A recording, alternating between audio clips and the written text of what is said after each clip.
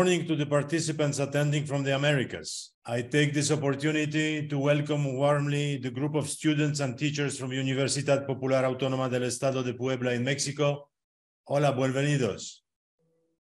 Good afternoon to those attending from Europe, and good evening to friends from Middle East and Asia.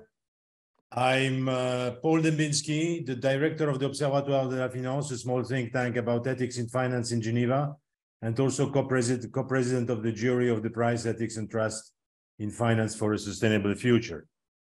This is the third webinar in a series along the road leading to the closing of the 8th edition of the prize Ethics and Trust in Finance for a Sustainable Future. Indeed, the closing date for submissions is very soon, by the end of May. It's addressed to people under 35 for a short essays of about 5,000 words that has to be submitted by the 29th of May. So please circulate the information if you can and make the multiplication of entries. We are grateful for our supporters, for institutions that support us, and you have their logo at the bottom of the page. So let me now come back to where we were with our seminar. And today's webinar is organized jointly with UNIAPAC, the International Union of Christian Entrepreneurs, as a loose follow-up of the conversation that we had in Rome, in Vatican last October. Finance for sustainability is a dynamic universe, a node of heterogeneous strategies, products, promises, all geared at using massive financial resources at hand, both private and public, as a lever to foster sustainability broadly understood, encompassing its environmental, social, and governance dimensions. Finance for sustainability combines many walks. From the heritage of what was called since the 30s socially responsible investment or ethical investment to the more contemporary walk of sustainable development goals. So one can say today that finance for sustainability has one overreaching goal to mitigate climate change while significantly contributing to the achievements of sustainable development.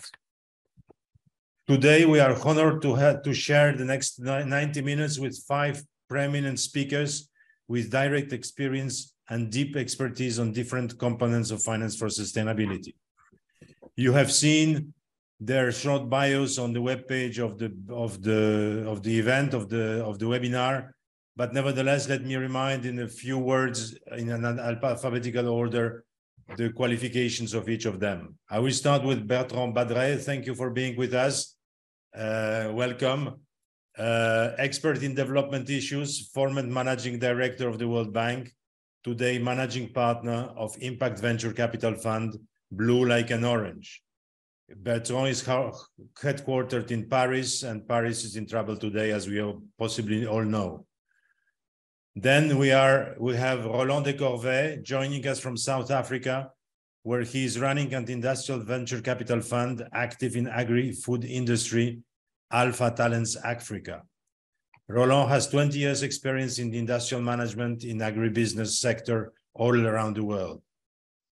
So we have 2 venture capitalists, having different roles, but we have 2 venture capitalists. Then we have Lucius, who is Director of Corporate Sustainability at the European Development Bank. Thank you for being with us. The bank is lending and investing massive public resources into economic fabric of European Union with particular attention to sustainability issues. Hakan is joining us from Luxembourg.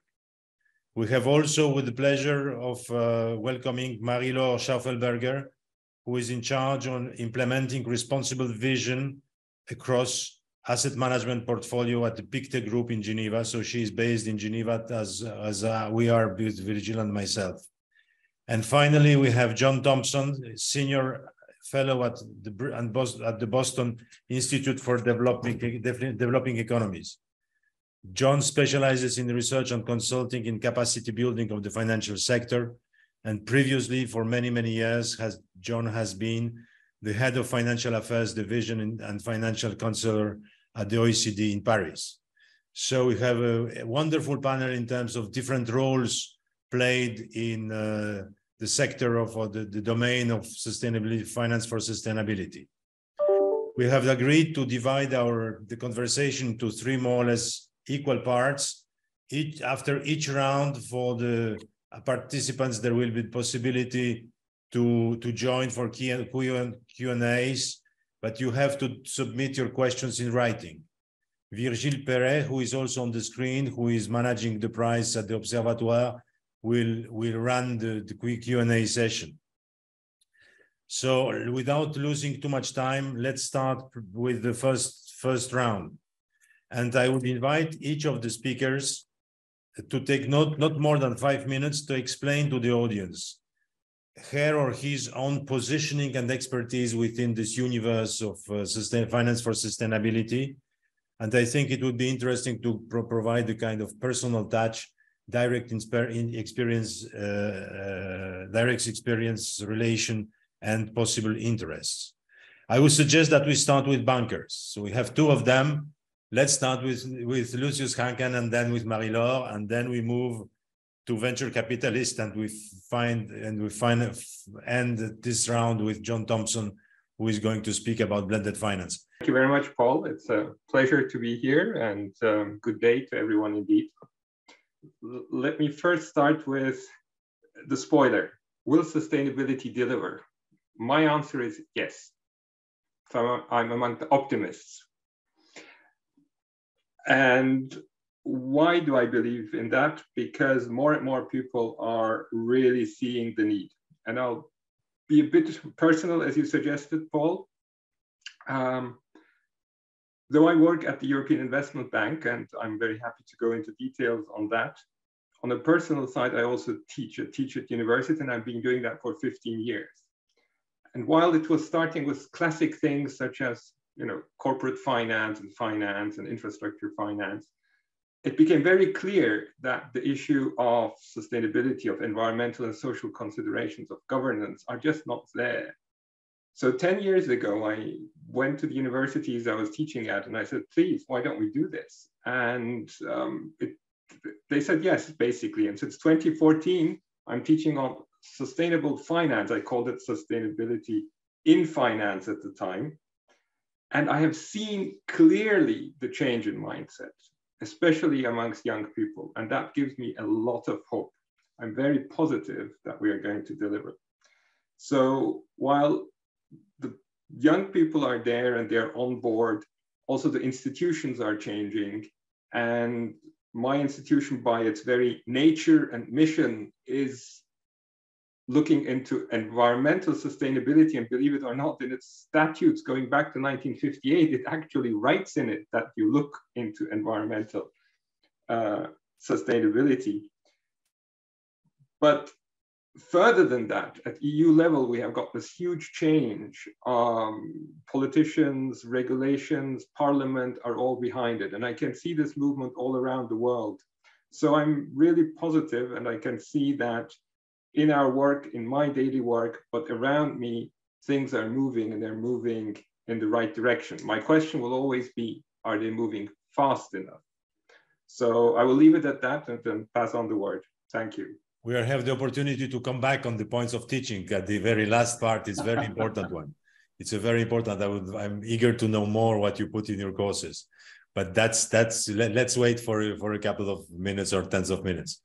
Marie-Laure, what is to you? You are on the asset management part and try to green it to some extent or make the more responsible, implemented irresponsible vision.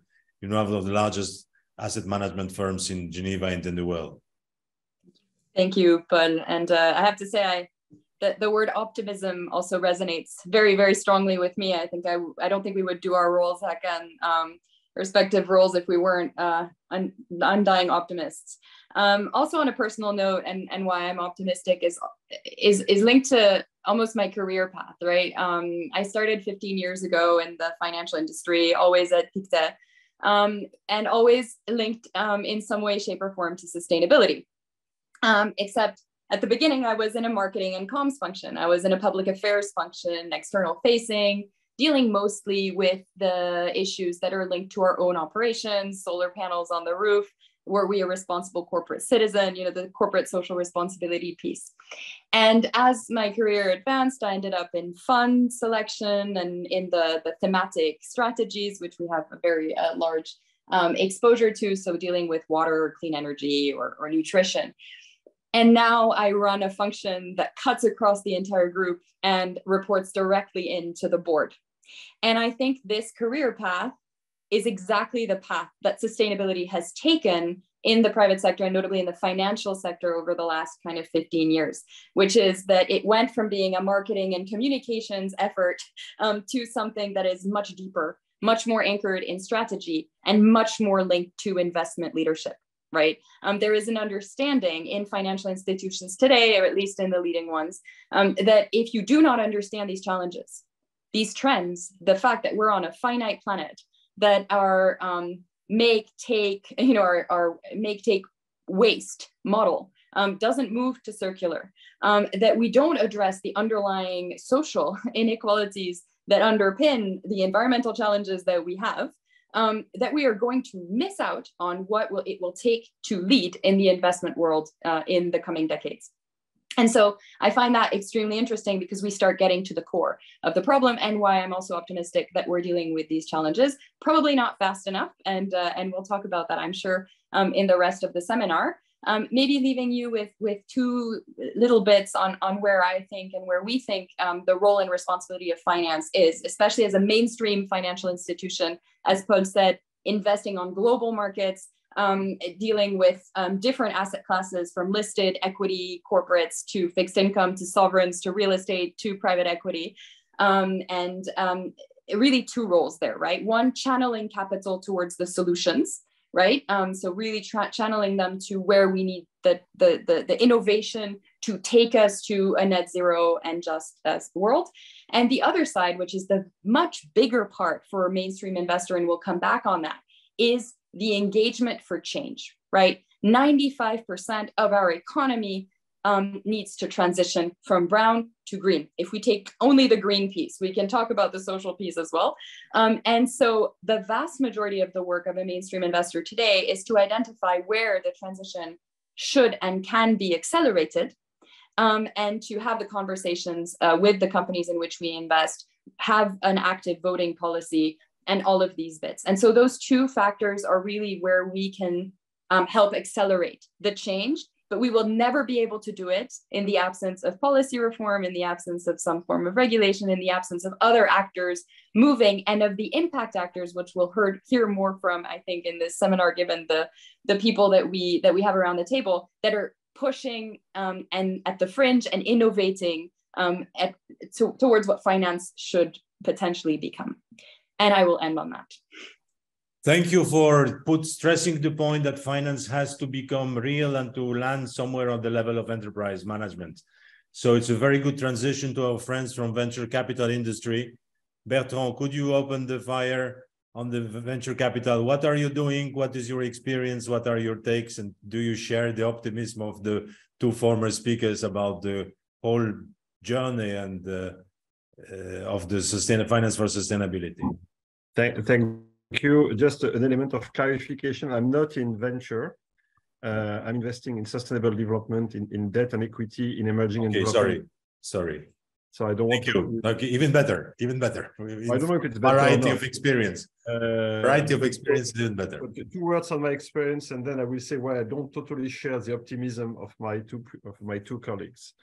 My experience, I've explored all areas of finance, from being the managing director of the World Bank to having started my own fund, starting from scratch in a basement in Washington, D.C., to finance health, education, agriculture in Latin America and then in Africa, which gives me the privilege to speak at the two levels. So I can really engage at the level of the head of the EIB or the World Bank or whatever. And President Macron has just asked me to precisely what we are discussing, to work on how to finance the private sector in the South for the summit is convening in Paris to discuss a new financial deal with the Global South. And at the same time, I'm also discussing real stuff when I'm pitching my fund to not the head of this institution, but to the real guy making the decision on a day-to-day basis. And that's where you have a big discrepancy.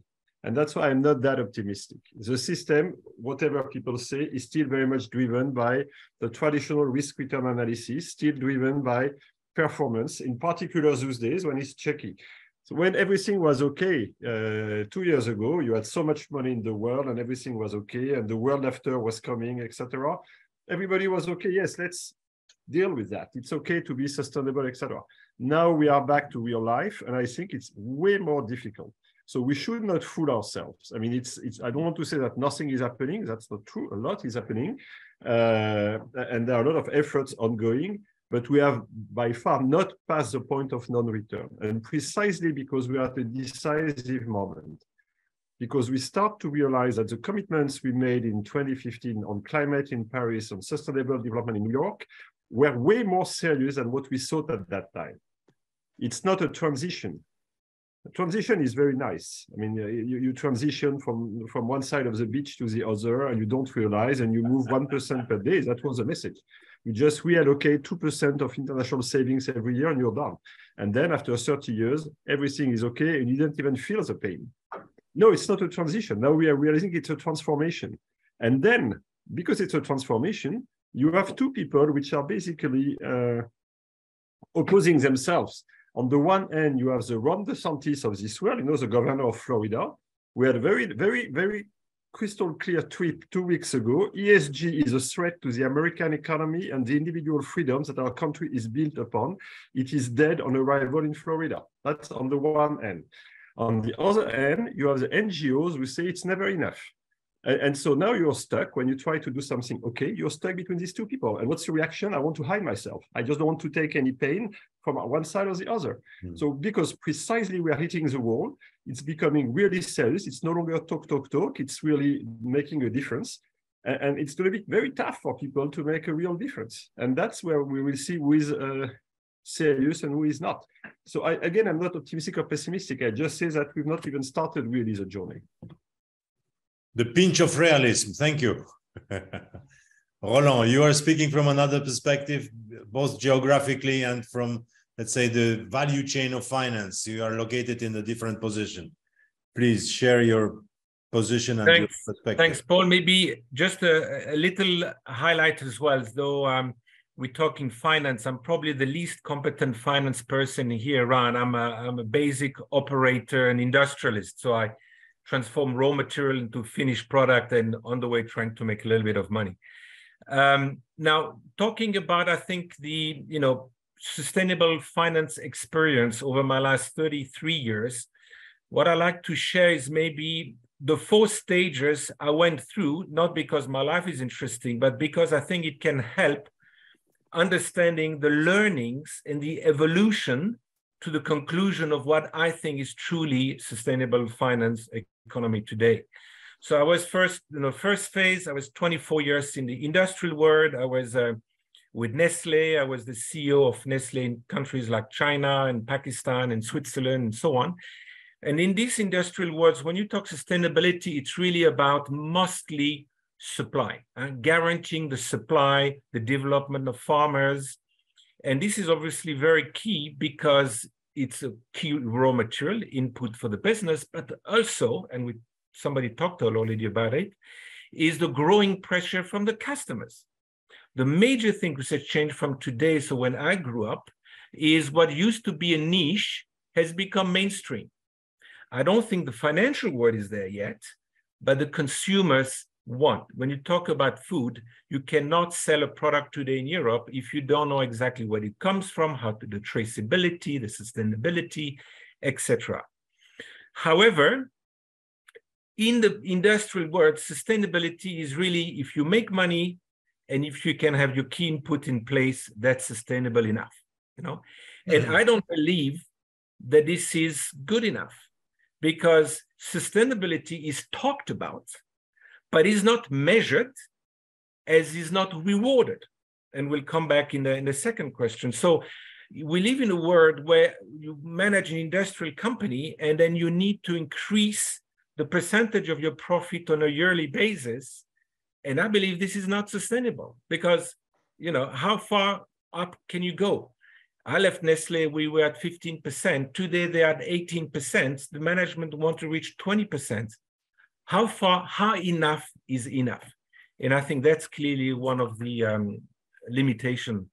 That was my first 24 years. Then I left completely the business world and joined an NGO. So I went 180 degree and joined as managing director. An NGO, it's a hospital ship. It's called Mercy Ships. It's basically a cruise ship floating or sailing around Africa and making operations. So that's the other extreme. That's 100% impact, transforming lives on a daily basis. However, 100% financed by donors. So it's a very expensive model. So very impactful, but not sustainable. Then my third phase, I tried to combine these two parts of my life. And for 6 years, I created a company in South Africa called Phil Africa, who really wanted to combine the sustainability with the profitability. I found some large Canadian investors. They invested a lot of money.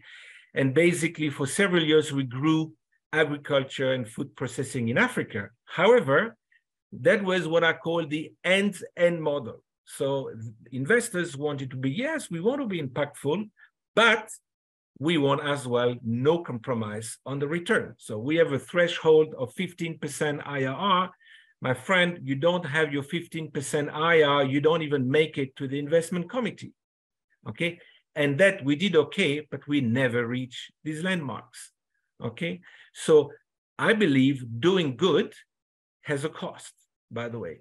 So the last stage, which is what I'm doing now over the last 1 year, is really, conclusion is to set up, and again, I'm talking industry and I'm talking Africa, which might not be relevant everywhere, but a true impact investment company, which summarize our vision in terms of we want to optimize the return and maximize impact.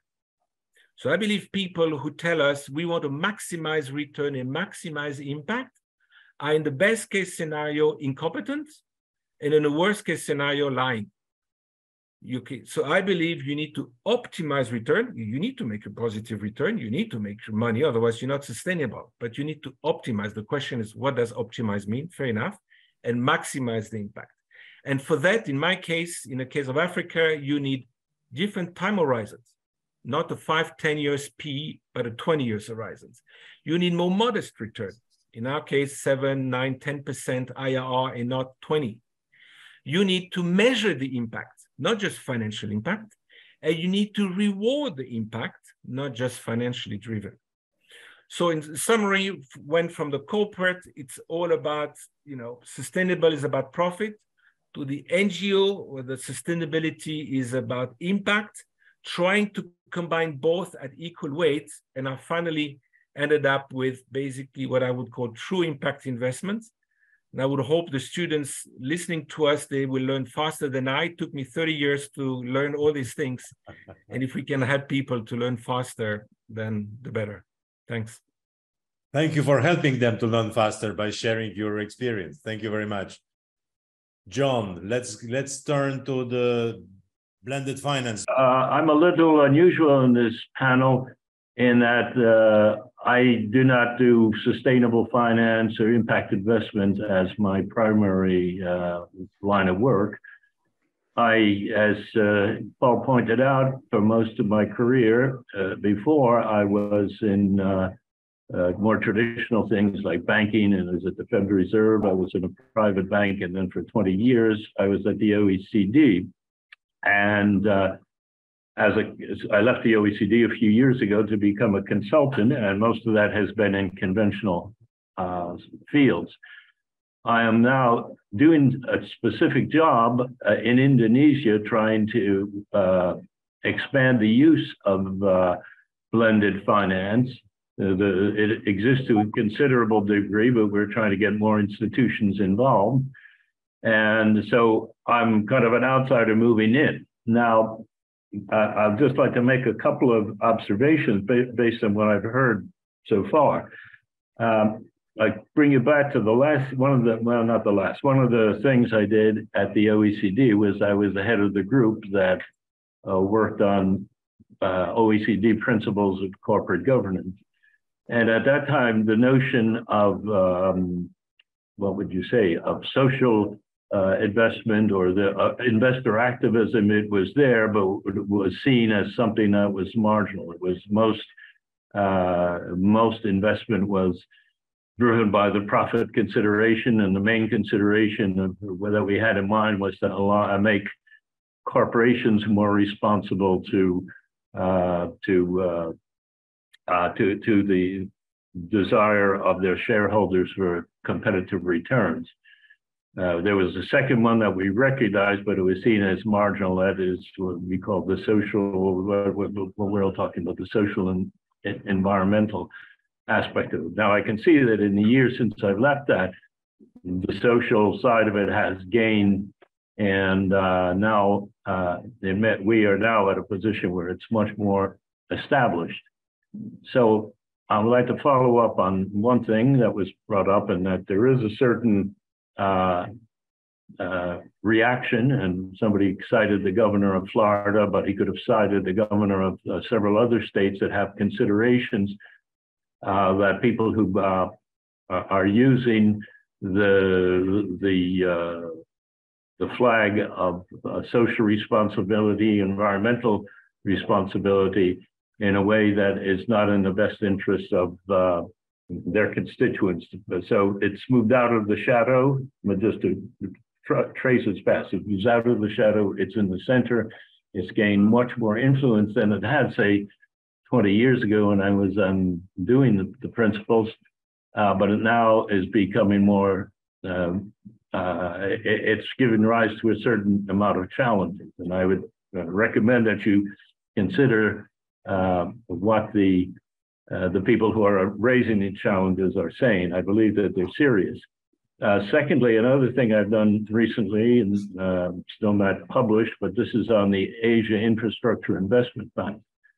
And I see that there's a big concern there of what would you call it, the NGO and responsible investor community, that they will not have the same control if the Asia Infrastructure Investment Bank gains a bigger role in international finance. They will not have as much influence on that institution as they currently do on, say, the World Bank or the Asian Development Bank and others that are, or European Investment Bank, all the mainstream institutions. And this is pretty serious because where is the big stock of savings in the world?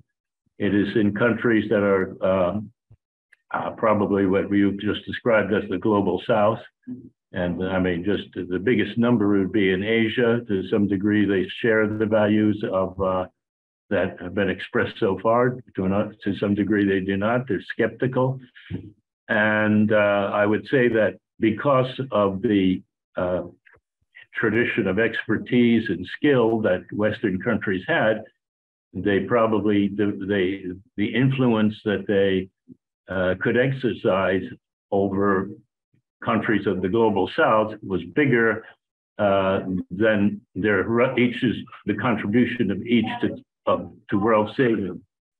Now, I'd say in the events of the last 2 years, there's been a challenge to that central role of the Western-oriented institutions.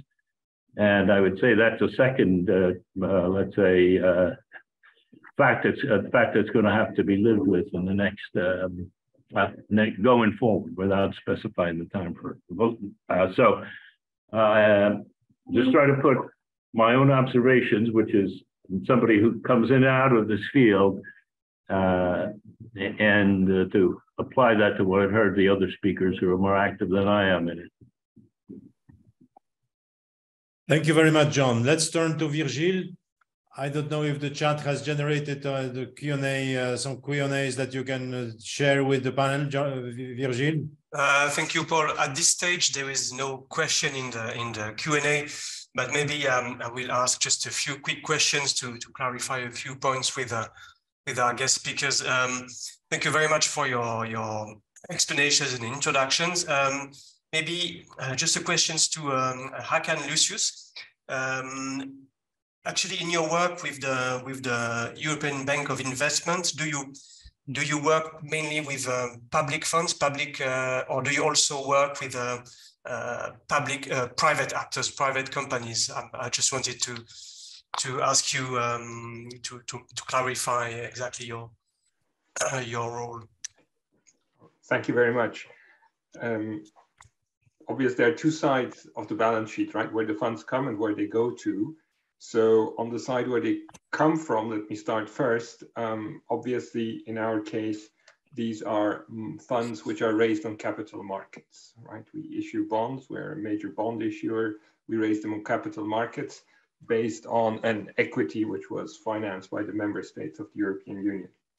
But on the financing side, where it goes to, here you have the full range. You have pretty much 1/3 that goes to the public, you have 1/3 that goes to private companies, and you've got 1/3 that goes to SMEs, typically intermediated through financial institutions, banks, also capital funds, venture capital funds, or others.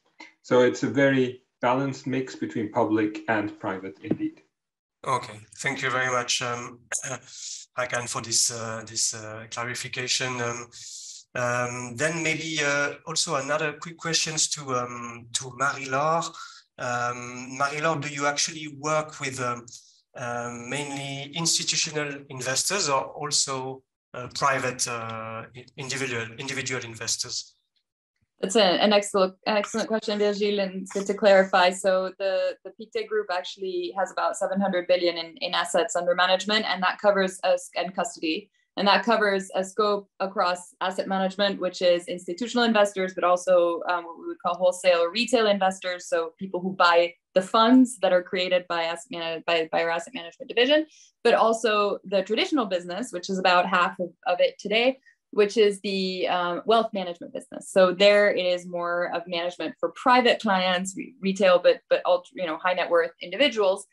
And that's a really important distinction because the asks are not the same from these two categories, right? On the institutional investment side, what has really grown in the last couple of years, and we don't have one single request for proposal without a mention of this, is the ESG risk element, right? How are we as investors managing our environmental and social or governance risk? How is it integrated into our processes? How are we taking into account climate risks, et cetera, et cetera?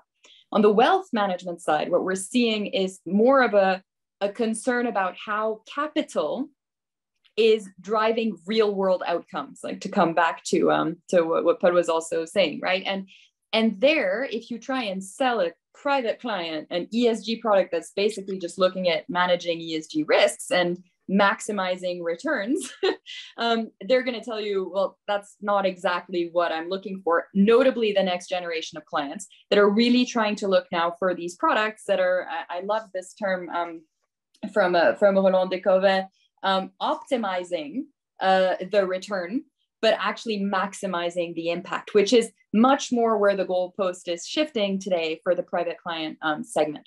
So I think, and these clients are actually more able to take on liquidity risk, able to lock in longer term time horizons that are necessary to have that impact.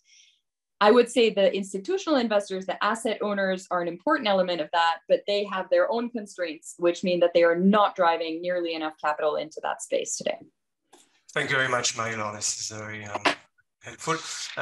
Maybe one last quick point to Roland Decorvet. I was just curious about the size of the companies you work with in Africa, in your fourth stage now in Africa. Is it small, big, or multinational companies, or mainly based in Africa? Or? Yeah, so it's only food processing local crops, okay, either for the local market or export, and the ticket size is between $3 to $15 million. So really SMEs. Usually companies, our first two investments are companies having a turnover of $10 to $12 million and about 500 to 1,000 people. We're also open to greenfield. By my experience, greenfield In Africa, you just need to go very cautious. So, one at a time, because for every greenfield, you need a few companies to basically fill the cash flow gap. But it's food SMEs in Africa. Okay, thank you very much, Roland. So I think for me, the everything is clear. So back to you, Paul. Thank you, Virgile. So let's move to the second part, which is the core part to some extent, and it relates to the question in the title: will finance for sustainability deliver? Some of the expressions and feelings have been already mentioned in the previous round, but I would like to come back to it in a more precise way. What it is expected to deliver? So what are we looking for? How it is expected to achieve? Mentioned greenfield investment, real economy investment, financial investment, asset management. So what are the triggers for the effects that we expect finance for sustainability to deliver? And there is a question of horizon. It has already been mentioned by Bertrand in the first remarks that the time is short. Finance is biased towards, classical finance is biased towards short term. How can we not be trapped with sustainability in what was called the tragedy of the horizons by Mark Carney? How can we turn finance for sustainability into long-term instrument? So these are the questions, and of course you pick out of those what is suitable for you. So let's start with investors now. So let's start with Roland first, then Bertrand, and then with John, and then with bankers, Marie-Laure and Hakan. So let's start with Roland. Thanks, Paul. Maybe let me just start with a quick warning. In Europe, when we generally talk about sustainability, most of the time we actually mean climate change, climate disruptions. And I'm not saying it's wrong, but I'm just saying we often do not talk about social impact. And, it's a very Eurocentric view, which is understandable because with the welfare state in Europe, basically it's much less of an issue than other parts of the world. However, I believe that social impact is at least as important and especially more urgent and has more short-term consequences than compare with environments.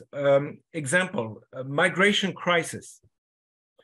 Do we actually believe in Europe then giving more money to African countries is going to solve the migration crisis? We need solutions. What Africa needs is not more gifts. What Africa needs is not more grants. What Africa needs is more investment. That's the problem. However, when you talk the word investment, immediately comes private equity requirements and not basically true impact. So the social impact is critical. What many countries in the developing world, not putting aside environment, but what it needs is jobs, how to create sustainable jobs. And what is actually, I think, urgently needed to make it happen is mostly two things. One is tools to measure the impact outside financial KPIs. So if you don't mind, I'll just share my screen. We, in Alpha Talents, we came up with two things. I believe that when you talk true impact and sustainability, you need to have an impact on everything. So we're saying we have 4 pillars of value creation. You have individuals, which is your staff. You have communities, which is in our case, our suppliers. You have the environment, and then you have finance. And what we're saying is when you measure the performance, when you reward the performance of both the investment funds, of the companies we invest into, you need to be consequential, in the sense that I go to many presentations where impact investors say a lot about saving the planet, helping people. And then usually people get very uncomfortable with me when I ask them, I just have one question for you, sir. Here's a pen, here's a piece of paper. Can you please write down your carried interest formula? Your formula, which calculates your personal bonus. And then the body language changes very quickly, because then 90%, he talked 90% about impact, but actually 90% of his performance will be measured on financial return. So what we're saying here in our case is you have 4 pillars and it's 25, 25, 25, 25. Now, the next question would be, okay, Roland, I like that. That's interesting, but not very original. Everybody, a lot of people say that. How do you calculate it? So this is how we calculate it. And again, caution, this is about, industrial work, food processing in Africa, but I would say conceptually, that's what is interesting. So we're saying, for example, individuals, I worked 30 years for company where incentivized me to have as few people as possible. Why? Why? If you want to have impact now, you don't want to have a kolkhoz Sovietic system, but you want to recruit people. You want to have an equitable salary policy. You want your staff, again, that's very developing world, to have access to medical coverage. And so you want to incentivize the management to work on that. Communities, how many of your suppliers do you have? You want more suppliers, not less suppliers. Environment, if you talk to just bought a pharmaceutical company, East Congo, and you talk to them about carbon footprint, they look at you and say, what the heck are you talking about? But if you tell him, okay, let's forget about carbon footprint, sounds very sophisticated. Let's focus on waste, okay? We want to measure the waste you are producing. You need, Mr. CEO, to reduce the waste of your company. You need to reduce your water consumptions. You need to increase the sustainable energy, and then financials. So basically, that's these 4 pillars with these specific KPIs, which really force the management to behave differently. And I believe in a sustainable world today, it's a top-down approach. You have investors, you have boards who have a great vision, and you have people on the ground on the operational side who don't understand the language. It's like Chinese and Swiss German, whatever. And then while actually you need to have a bottom-up approach, so you need to have these KPIs to be integrated inside the operations so that the operators look at it on a daily basis, and then you build up a whatever nice brochure you want to do after the end of the year. So I think that's it. And lastly, I think we live in Bernard kind of talked about it a little bit, but we live in a bipolar world. Okay, or we have basically 2 extremes, a bit the same in politics, unfortunately, but in business as well. You've got what I would call the private equity model, which is basically, and nothing really wrong, it's partly working, but P model is saying, I want to make as much profit as fast as possible, okay? Which by definition is not, very sustainable. You can make good money for a certain time, but it's not really sustainable. I don't think so. On the other side, extreme, you've got basically philanthropy. So again, lots of money, lots of goodwill, lots of nice people, but I would say outside medical and education, so talking philanthropy specifically, but business development, it's free money, and free money is worthless, okay? So to be a little bit exaggerating, you've got the big brain with no heart and the big heart with no brain, slightly extreme, and we need something in the middle. We need a third way, which again summarize what I believe, optimize return and maximize impact. Thank you, Roland, for sharing your experience and your thinking, which is, as you said, the kind of laboratory approach, starting from the bottom to up to the discourse, more abstract about sustainability goals. Bertrand, floor is yours. If I can piggyback on your last comment, Paul, it's fantastic to have laboratories because they prove that things are possible. But we will not change the world by keeping some laboratories in a conservation area.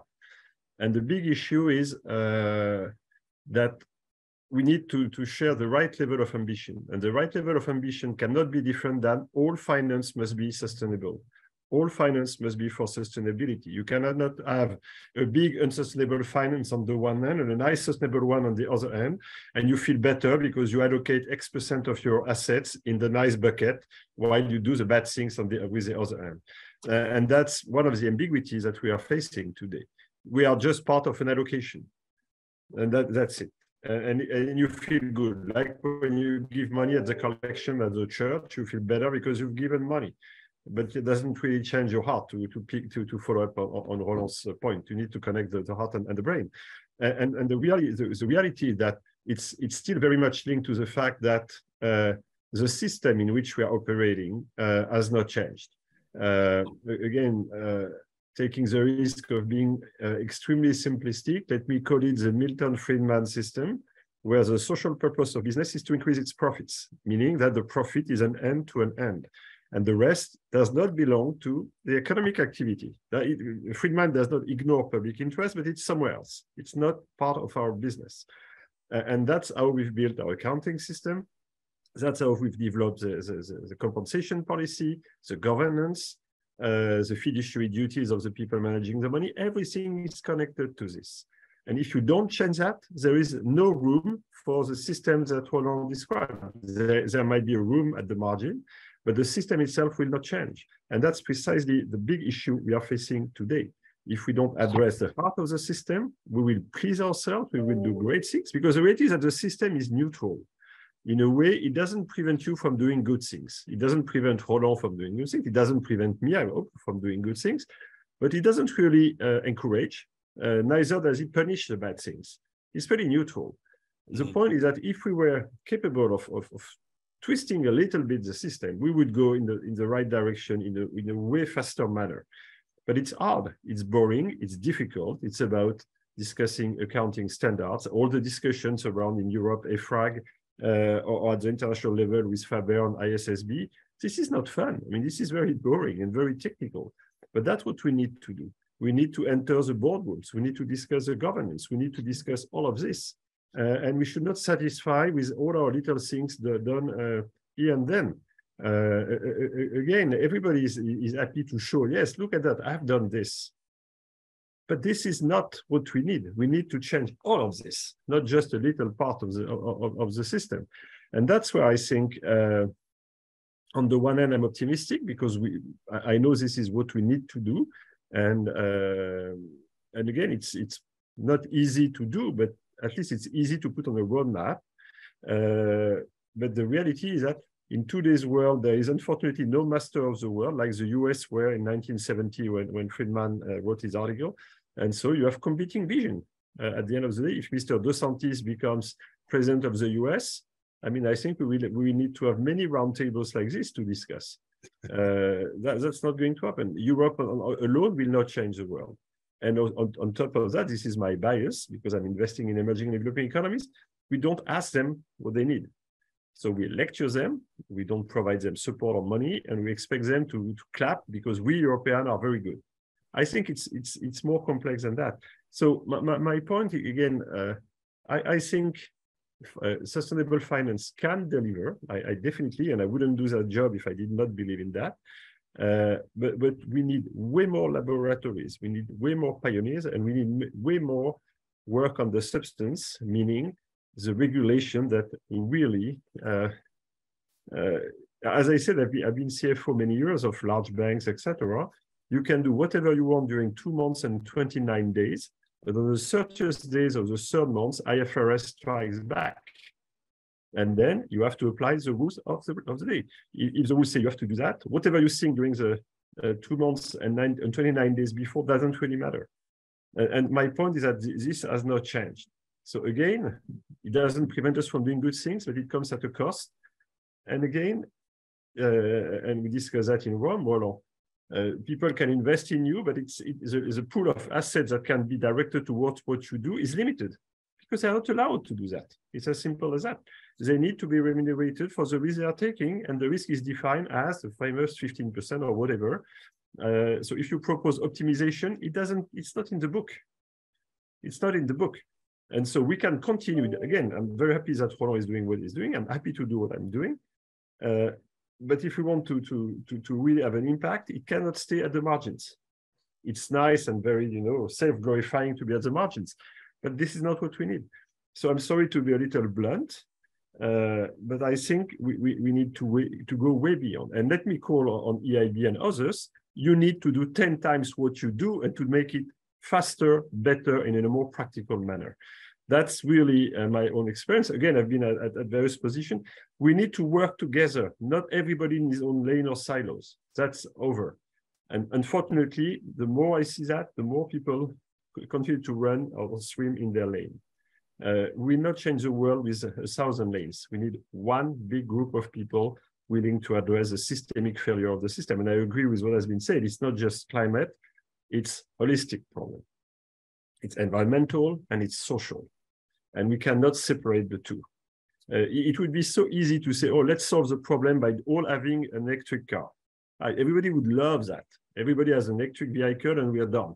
No, it's not working this way. It's way more complex. And so it requires in-depth efforts. Thank you. Thank you. From systemic change and the laboratory conversation, we have to move now to blended finance, to what extent it can become a mainstream instrument. And you prepared some slides, John, to show the progress of this technique. And in the third part, we are going to come back to the teaching, to institutional change in order to bridge the gap between the laboratory and the systemic perspective.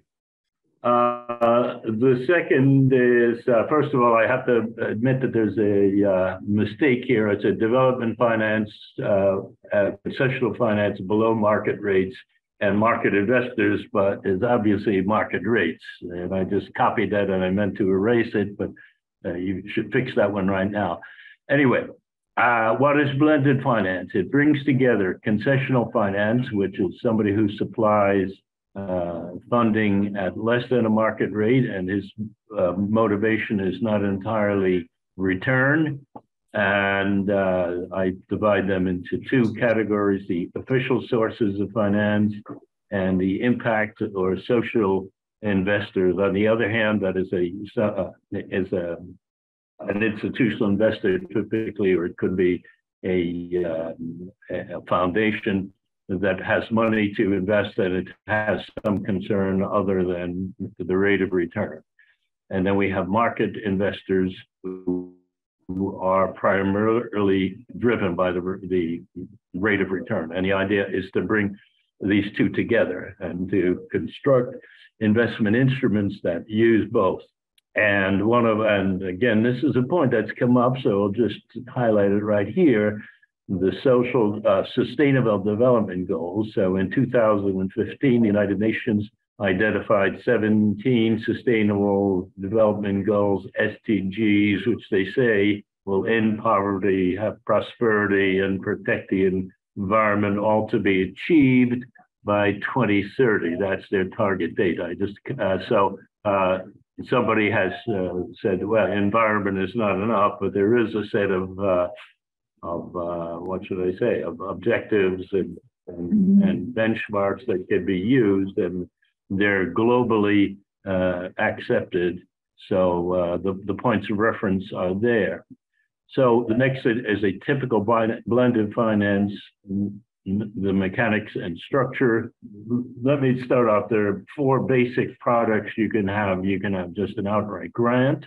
You can have a guarantee, which again, self-explanatory, and you can have debt or equity is offered at less than a market rate, or to assume, for example, a subordinated position. So going to the example structures on the right, we could have those that are highlighted in dark are those that are concessional rates. The ones that are in light blue are at market rate. So you could have a senior debt or an equity facility that's at a market rate, and the official or the official or impact investor comes in and provides first loss capital. Or on the other hand, you can have debt and equity both at market rates, and you have an official guarantee. You could have an operation that's completely at market rates, the debt and the equity, but the outside provider gives you a technical assistance, that they make sure that the people undertaking the project have the capability to do it, but all of the strictly speaking financial operations are done at market rates. And finally, a grant, which is something to design the product, to structure it, but it's money given to outside of the project structure itself, but to ensure that the product that is eventually developed is sound. Let's say covering these are by the way, I should say one of the, I'm not sure if it's mentioned anywhere, but one of the big sources, if not the biggest single source on information on blended finance, is called Convergence. It's an organization based in Toronto, Canada, and it is a real treasure in terms of data, both numerical data and analytic work, and that's where this information and some of the later data come from. Anyway, the deals are structured or distributed throughout a wide range of economic activities. You can see them here. Agriculture, energy and financial services are each 25%. And again, looking on the right-hand column, you get the average deal size, where energy, unsurprisingly, tends to be the biggest. Health, finance the deals are pretty large. This is very compact, but this is probably the best way to present the data. Who are the big players in the field? On the left-hand column, you have the development agencies like USAID.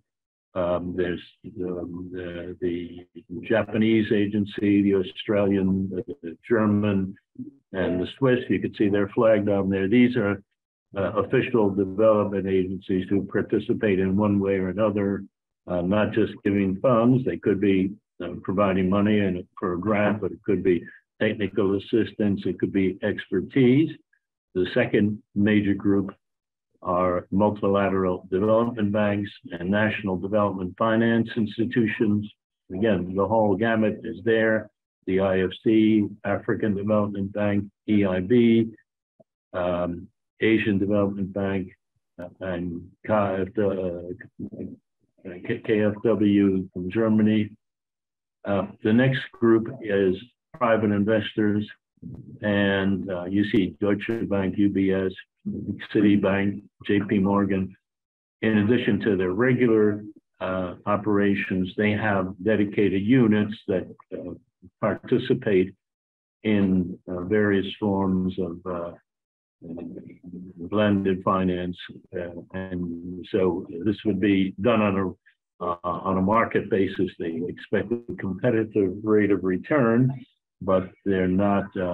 It's typically done from a specialized unit. Those that have expertise in the field, and finally you have some philanthropic foundations, Rockefeller, Ford, Acción, which is Latin American and agricultural in its orientation, and the size. Well, until the onset of the crisis, the COVID crisis, there had been a steady growth in over the years. $131 billion raised over a almost 15-year period. That is nowhere near 1% of total development needs, as estimated by various development organizations. So you can look at it and say, well, you've done a great job in raising money, bringing new players into the game, 1,100 investors, almost 4,000 deals, $100 billion, pretty impressive amount. That's a large amount of money, but it still is, let's say, less than 1%. So if you want to scale this up, you're going to have to do more. And then this is from Convergence, and the good part of it is that it brings in the last 2 years where you can see that total activity has been falling off since the peak of 2020. And part of that is COVID, but as we all know, there are other disruptions taking place in the global economy, global financial system. So we're now in a phase where total activity is in decline. It has yet to bottom out. And let me conclude. Where does most of this take place? Most of the investment is in the lower middle or low income countries, are about 3/4. And you look at the map, almost half of this is in sub-Saharan Africa, Southeast Asia. Very little is done in the former socialist countries, Europe and Central Asia, only 4%. Latin America, no, the middle income, which is say Latin America, South Asia, and East Asia are modest, but the big amount is in poor to middle income to low income countries, low middle to low income countries. So that's where the activity has been. Well, in a sense, that's logical because this is putting together concessional finance and market finance, and the countries, the poorer they are, the more likely they are to attract conventional finance. Concessional finance. So, well, that concludes my presentation. And at least this part of it, I'll be around to participate in the discussion. But just saying, we've heard people say we have to have more goals than just the environment. Well, the goals are there. We've also heard them say about bringing together the hard-nosed investors and the soft-hearted philanthropists. Well, the means are there. It's up to the people who are out there to take it from here. So I'll stop. I remind the paper by the World Bank, and I think Bertrand played the role of it in it, from billions to trillions. It's 2007, so we are at the figure. I didn't play exactly a role. there. I wrote it. Yes, you wrote it, but okay. And I should have disappeared in that the would process, be very but I rich. think a very important piece. Marie-Laure, as from your asset perspective management, what are the goals you can see as being reachable, and what do you see as those that are not reachable? Thanks, but I think taking a step back on the question you asked, right? What, how, and when. And I think the what is so important. When we talk about sustainable finance, we have a tendency to focus a lot on the private finance side of things. And in fact, we need to look at sustainable finance, or finance being sustainable across both public and private sector, right? Because public and private finance. To give you an example, right? Because the public finance piece is such a huge part of what drives incentives as well in markets, right? If you look at fossil fuel subsidies that represent, what, 7% of GDP, I think global GDP today, that has an impact, right? The energy market is not a free market. And yet investors treat it as such because of the skewedness that the subsidies put into this, right?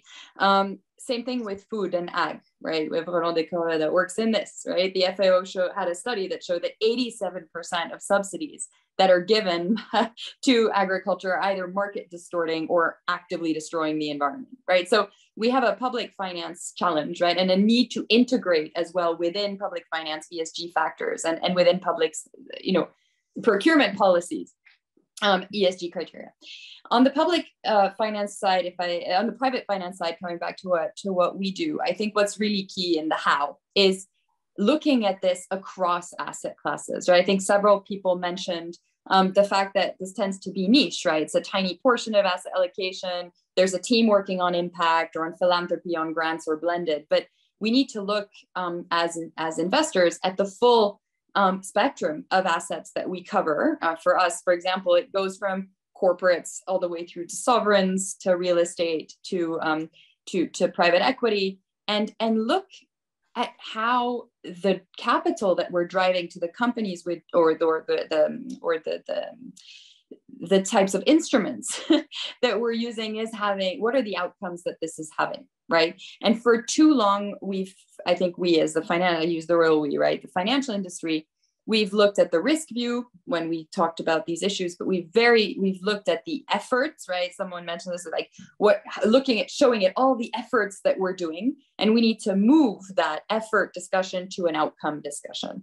And that we can do by looking at, what impact the companies in which we invest have, because it's not our impact, it's actually the impact the companies in which we invest have, and how we can actually accelerate a transition when it needs to happen.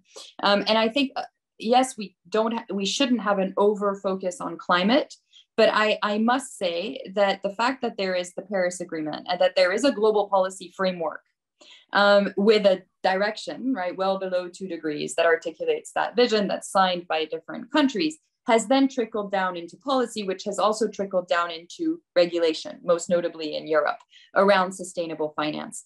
And the advantage of this is that because it's inevitably going to trickle down in regulation, the private sector has gotten organized, right? We have this GFANS, the Net Zero Asset Manager Initiative, Net Zero Banking Initiative, Net Zero Insurance Initiative, etc. And they've done that because they also want, this is incentive, right, to show that they're doing things so that there's not too much regulation. The regulation will come. It has to, and it is already coming in Europe. But what this has done is it's forced a framework.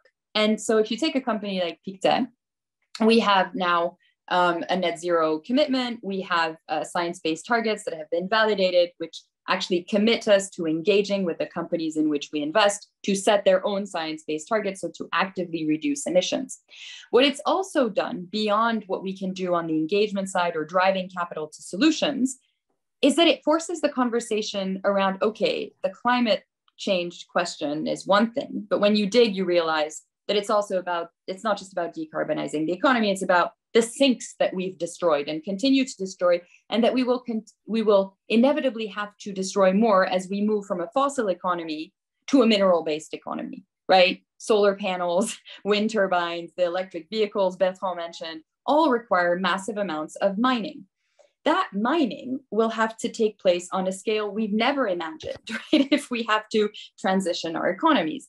Where are those mines going to have to open? We're going to have to open if we want to reach the target of the renewables that we've set. These mines are sitting in the global south underneath the carbon sinks we need to protect. So all of this also has geopolitical ramifications. It has ramifications with what kinds of contracts and new financial deals we'll have to set, and the kind of thinking we have to do. And as investors, we have to now figure this out. And therefore, you inevitably get to the social side of things, which we have not talked about yet, because human beings do not destroy nature or pour carbon into the atmosphere for fun. We do it because it's a livelihood question. And we need to decouple that livelihood and that well-being question from the destruction of our natural world. And so that is a deeply social question. It's an equity question. And we're now, thanks to this global framework, coming to these discussions, which we absolutely need to have. And the when, Paul, I think it will accelerate, and it will come when we throw all of our energy as well into looking at incentives and the governance of long-term value creation. And I use the term value creation because it's not about financial value creation, it's about environmental and social and financial value creation. Incentives drive behavior. Everything else is commentary, right? This is an economist, I can't remember which one said that, but it's so true, right? And as long as our incentives are the 90% financial returns, and that's what we value, and that's what we pay for, we are not going to solve this fast enough. And so I think we need to do much, much more work on what are the incentives of long-term value creation, what is the governance around this, what are the outcomes we're looking for as a society, as a global society, and how do we then create the incentives to drive those outcomes? And I don't think we're talking enough about that, and that is a conversation we need to have across different sectors and public and private, breaking silos and agreeing on that common vision. And until we have that, the when is going to be aléatoire. Yes, thank you very much, Marie-Laure. The bridging the public and the private, bridging also the finance with the industrial world and the shareholder engagement, which is very important, I think, that to which we'll come in the later part. Hakan, please. Thank you, Paul. I listened very carefully to what my colleague said, and I agree, and I will uphold my optimism.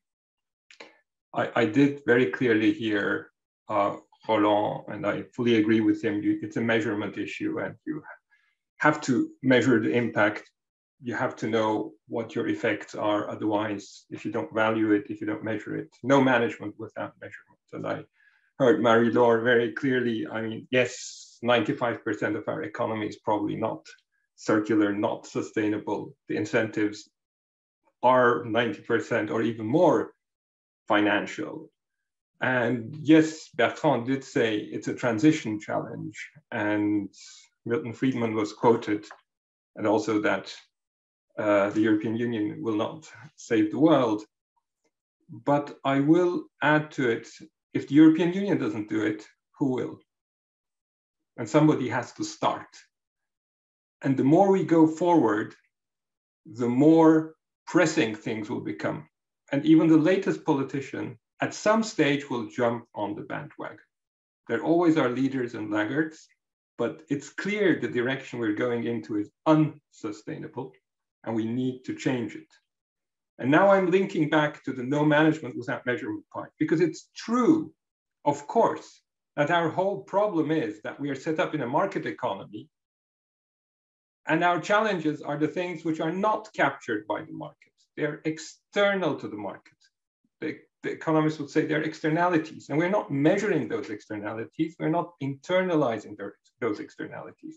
So we have to start with a framework of measuring them. And these externalities are not only climate. They are biodiversity, they are circularity, they are pollution, air pollution, water pollution. It's social on all levels of stakeholders, be it your own employees, be it your clients, be it your neighbors, affected stakeholders, your governance. And all those externalities need to be captured. And it's a huge challenge to do it. And that's why I'm so excited that in the European Union, we are having the European sustainability reporting standards being developed. And we do have a corporate responsibility reporting directive, which has come into force 2 months ago. And the sustainability reporting standards are under legislative process to come into effect, well, not too long in the future. I mean, it's 22 months, it's January 25. And then they will touch upon everyone as we go along. There's a staggered process, yeah? You have to be realistic. Not everyone can do it immediately. Yeah? First the stock quoted companies and the large companies and eventually the SMEs over the years. And that establishes for you the measurement framework. Mm. You can't manage without measuring. But once you have the measurement framework, you can do it. Think about the parallel of the financial world. All these systems of incentives, etc., you can't have if you don't have financial accounting. Financial accounting, we took 400 years to get where we are, and it's still not perfect. Yeah? I can have the same company with 2 different profit numbers. We all know that. We do not have the same time for the sustainability reporting. And what I see at the European Union level, and what my colleagues at the Commission do, I find extremely courageous and fantastic, that the Parliament is enacting it, that the Council is approving it, and that this is turning into legislation and going from voluntary to obligatory, establishing a framework of measurement. No matter how imperfect it will be at the beginning, there will be mistakes. Nobody says it will be perfect, but there will be one. It will be comparable. It will be the same for everyone. It will be obligatory. You will have the numbers. And then you can work on that and build your systems on that to internalize your externalities and take those steps, which we have all described right now, that are missing. So we are working on that. And yes, the EU is leading the world on this. There's no reason for anyone not to do it. Please, everyone can do it. And I'm sure they will. And you can really see, I mean, Australia has jumped on the European Union Sustainable Finance Platform just a few months ago. The momentum is there. So I do see it very positively. my question, as I put it at the beginning, is, will we be fast enough, right? That's the big question, but I'm confident we will get there. Thank you for this note of optimism about scaling up from laboratory to systemic transformation. Virgile, do you have some questions? Thank you, Paul. Yes, there are a few questions. I will start with one question to Roland Decorvet. A good indicator of sustainable finance of the poor is when they receive a just salary from public or private companies. How could this be put into practice in Africa? Yeah, very good question. So I would make a difference between sustainable salary and sustainable income, meaning that when you're an industrial company, you have not only a responsibility to pay people a decent wage in your factory, which honestly, unless you are really a shark without any heart, is not very difficult because jobs in salaries require minimum of education. So I think you can be at least towards a minimum of, worst case scenario, something like 200-300 euros, which obviously in European standards is nothing, but compared with the average in some African countries is decent. But I think it goes much further than that. It goes on the supply side, And this is why I believe this is too much left to the goodwill or the good heart of a general manager or even a company. It has to be officialized, it has to be institutionalized. So you saw our KPIs. If you're the CEO of a company, and I'm telling you, well, your financial performance will be just as important as the social impact you're going to have on your supply community, so on the number of employees you're having. So when you come to a decision, let's say, decide on mechanization, if you mechanize a lot, you're going to save, fire a lot of people and potentially have a better return. But if I make the two KPIs at the same level, you're going to think twice between over-mechanize and between the kolkhoz system where you have only people who do nothing and no mechanizations, and hyper-mechanizations where you're going to have nobody else in the factory by robot. So this is why we have to go back to a system. And, since we talk Friedman, I'll talk Karl Marx and Adam Smith. We need the labor to be rewarded as much as the capital, okay? And without making any politics, you need to basically have this model where you reward not just based on finance, but also on other criteria. And this has to be embedded, and that will automatically, willingly or unwillingly, force the management to take the right decision. Thank you very much, Roland. There's another question to John Thompson. In the blended finance concept, how do you deal with optimizing return?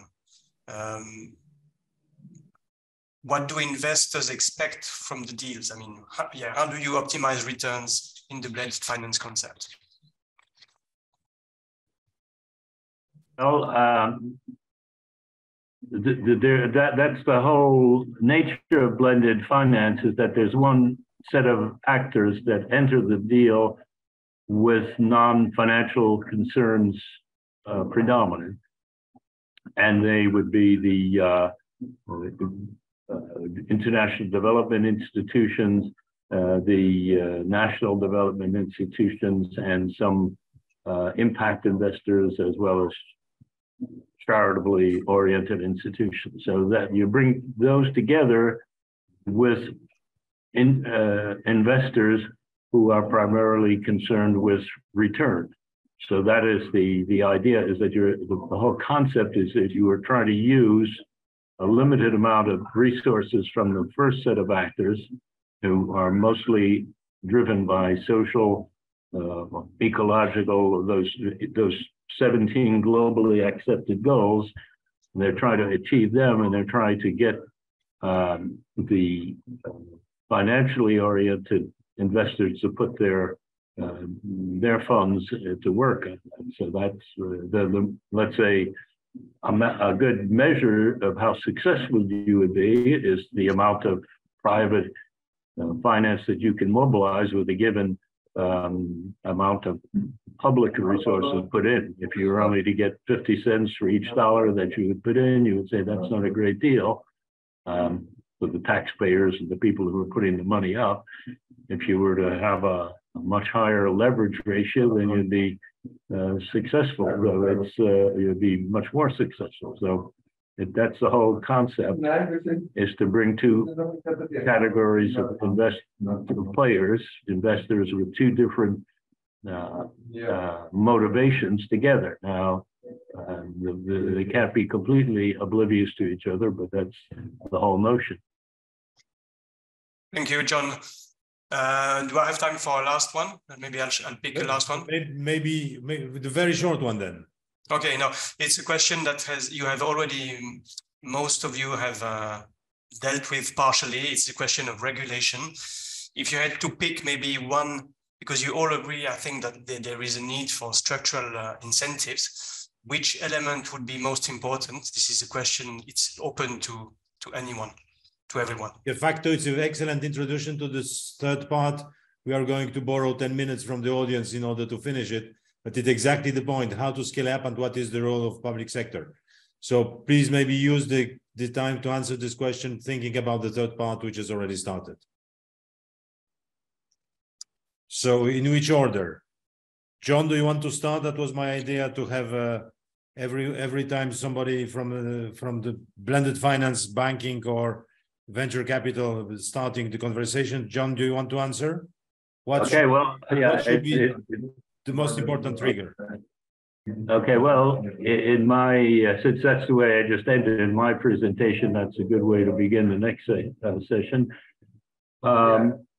Just say, staying inside of blended finance, it'd be a need for greater transparency, is because deals are not centralized. You don't have a sense of what a good rate of return is. You don't know what other people are doing. If you have better exchanges of information, I mean, no banker would, everybody knows what other bankers are offering, what the risk premiums are. So that's a world where information flows are much better. Here, they tend to be more segmented.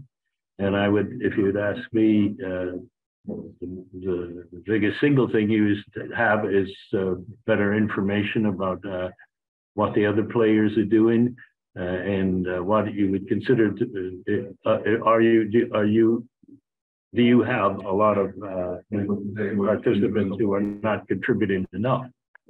So we try to, I'd say, better measurement of leverage, that the amount of private funds that are leveraged, that are made available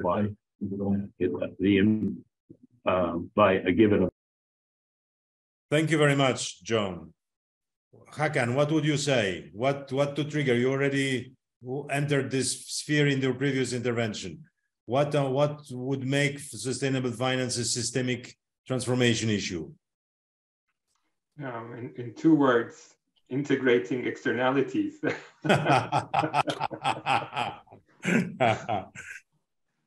But then, of course, the next question will be how to teach it, but that's for the very end.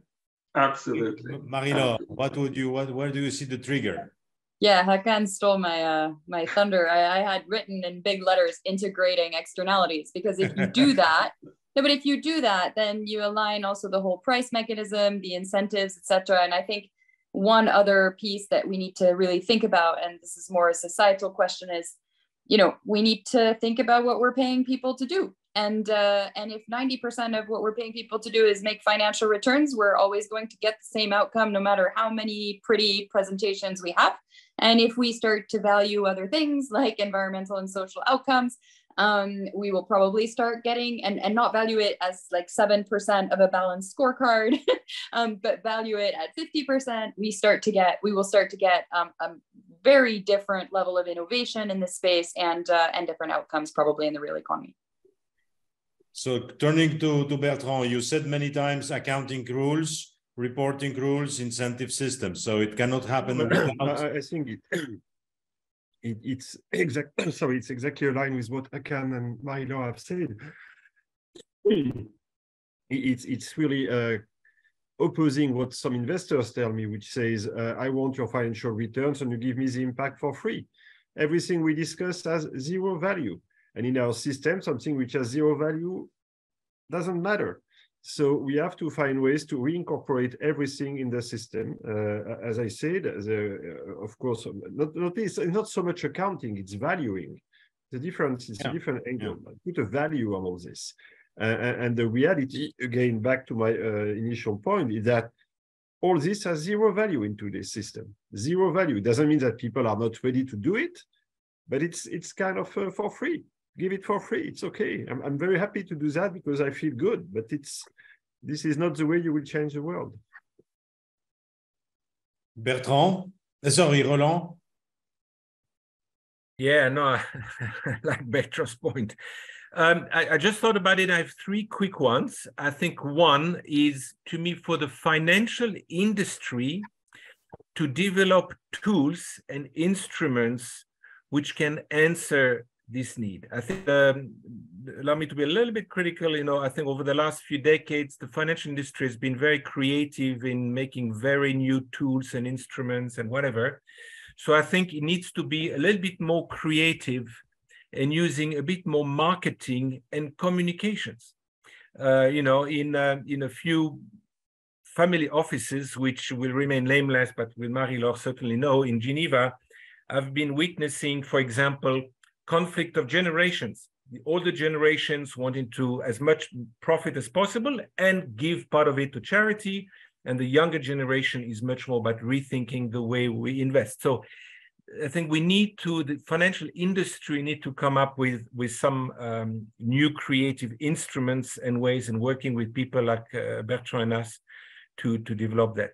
On the same side, on the financial industry, DFIs. So, what we're talking about, the DFIs are supposed to be the solution to that, except that most DFI have forgotten what D stands for, which, by the way, supposed to be standing for development, while actually most DFIs are basically disguised private equity. So here again, financial industry. Second is standards. Now, we talked about standards and the EU and Hakan development. We all know what's coming, which is great. However, being a marketing man, I believe also, again, in marketing standards. Now, I come from a country where Swiss made means something. Now, why are we not capable or willing to set up SSS, a Swiss sustainable standard, or even better, a Geneva sustainable standard, and then you have some kind of a seal of guarantee. You have fair trade for the food. You would have, Geneva sustainable standard, while having every year, nice meetings with building bridges, which is great, but what's the outcome of it, And lastly, I would say education. So I really appreciate such kind of forum, and this is why I always encourage my peers to spend as much time as we can. I'm never, ever reject an invitation, because up to us, people who have a few years behind us, to really be able to talk, educate, share, and really exchange with younger generations. Last point, I would say where I'm still positive, despite the challenges, is I think we live in a society, at least as far as Europe is concerned, but I would say overall, so where people more and more want to work with companies with a purpose. The priorities of the youth and not so youth as well. When I left Nestle for, NGO, unpaid NGO job, I went to the board of directors. Out of 7 people I talked to, 5 told me, you're doing what I always dreamt of doing, but never dared do. So I think there's a lot of people out there. The times are changing, and I still believe time is on our side. But like Hakan said, the question is how fast. Thank you very much. The very last question, we have 5 minutes left. What to teach? Sorry. I'm afraid I really have to go, Paul. So sorry for this. Thank you very much, Bertrand, for having been with us. And we hope for another conversation very soon. Thank you very much, Bertrand. All the best to everybody. Thank you. Bye-bye. So just a few thoughts about what to teach, because we are concerned with the young generation. Many of the speakers, Roland at the very end mentioned the change of sensitivity across generation. how to feed and how to entertain, how to develop this change of emotions into real knowledge, what to teach. Hakan, you said that you have a long time experience. What do you teach? Thank you, Paul. I think teaching is absolutely paramount, and I'm very happy to see the shift here. When I first started this exactly 10 years ago, and I said this was a bit of an innovation, now I'm very happy to say that in one of the universities where I teach in Sciences Po in France, climate is now becoming an obligatory class for all students. I think this is a fantastic move.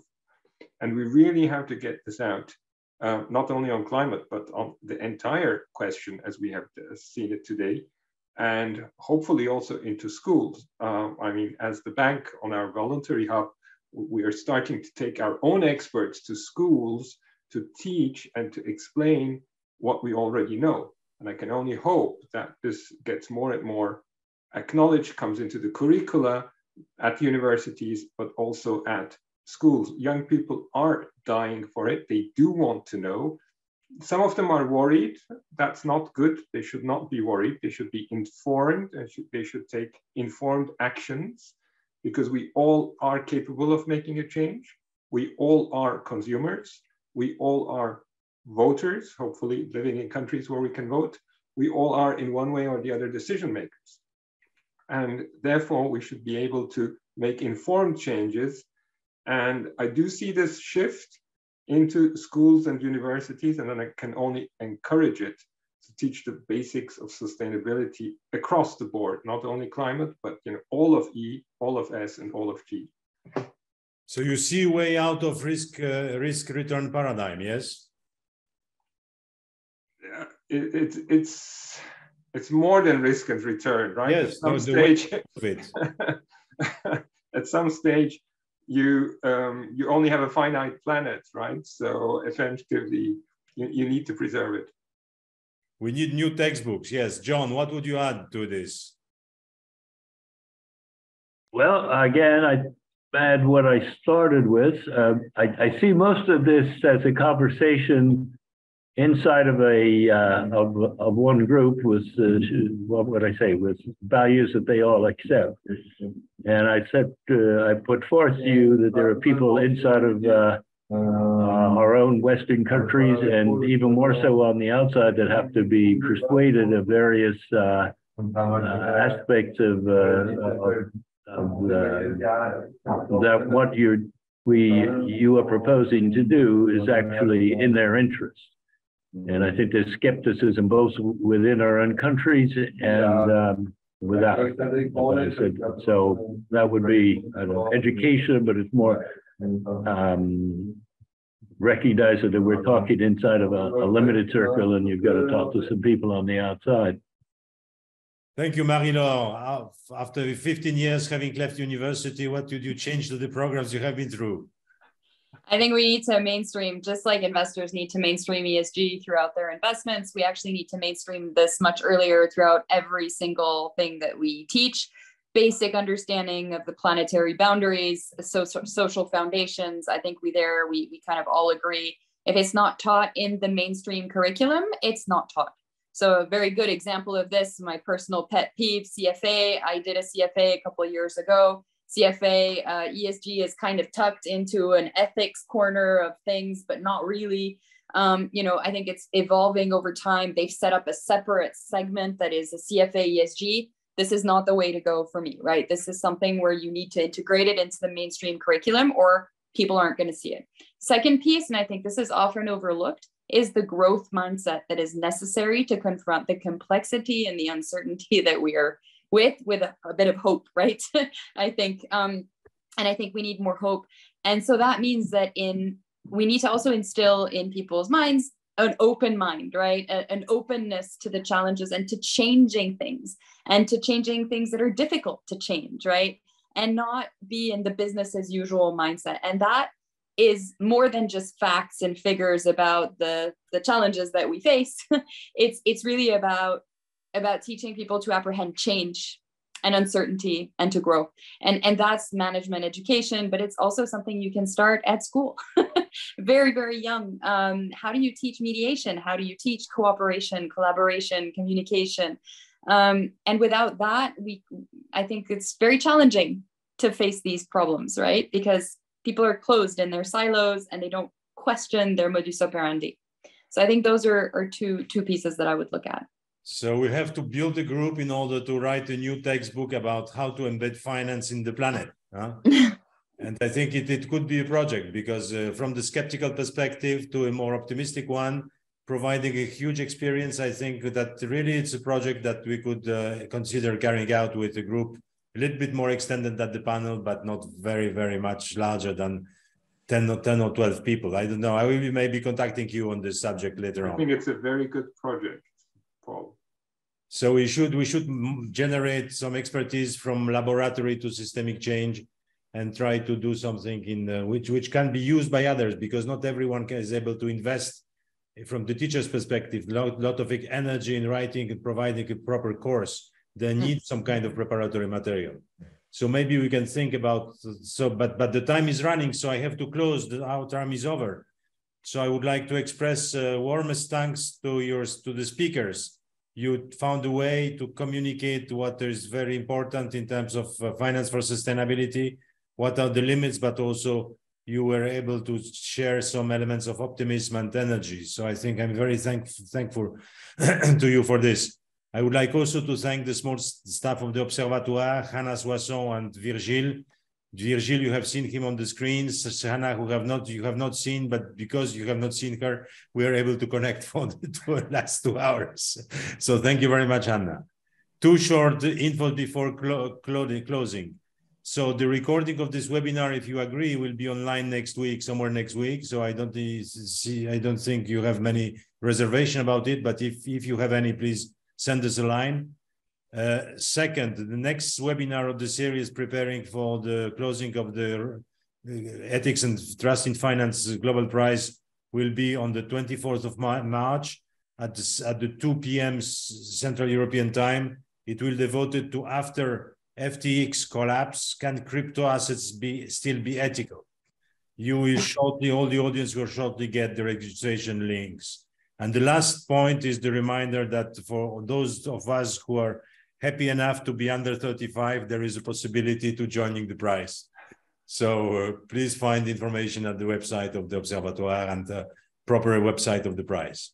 So many thanks to all of you.